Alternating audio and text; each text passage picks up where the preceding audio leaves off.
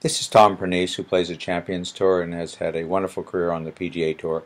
Tom is known as one of the best wedge players in professional golf, and I'll show you why. Here on his backswing, he does a perfect 9 o'clock execution, which means his left arm is parallel to the ground, his club has hinged at the wrist and is looking skyward. And then on his downswing, he rotates his body, right side works under, and he brings his arms around to about shoulder height, and that is the end of his through swing.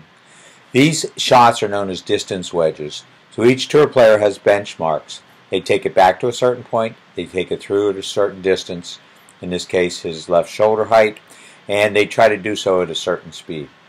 This is why Tom can control not only his trajectory, but his distance into the greens. Another way to save up and down on those par 4s or on those longer par 5s, a good way to make birdie. Alright, so let's see you start working on your distance wedges. Find your benchmarks on your backswing, find your through swing position to about shoulder height, and try to maintain your same tempo each and every time.